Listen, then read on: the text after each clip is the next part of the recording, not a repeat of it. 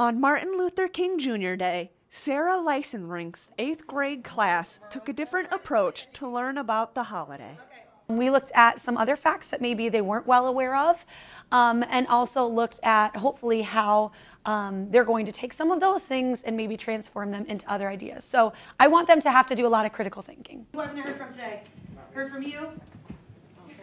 Go for it. I think he was a leader, but he wanted everybody else to become leaders and follow in his footsteps. Miss Lysenrink wants to challenge her students and empower them to make a difference every day.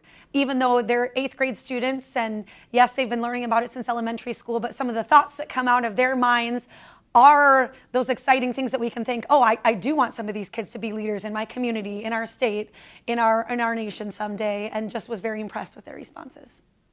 This is Courtney Chaffee from Wall TV News.